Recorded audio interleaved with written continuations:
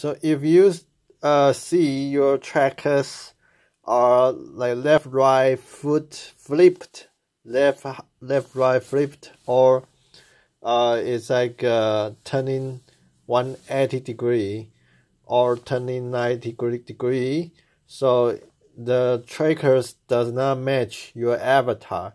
It's like an angle it's like an angle rotate.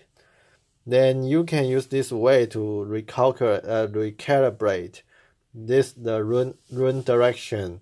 You just put your headset in front of your iPhone, but of course you have to make it turn on, not off.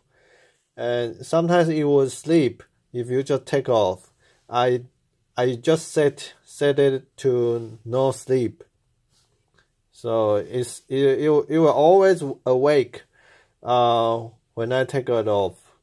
So you just put this way and press calibrate, and the run will be redirect toward to the iPhone. So that's the easiest way to calibrate the run in the game.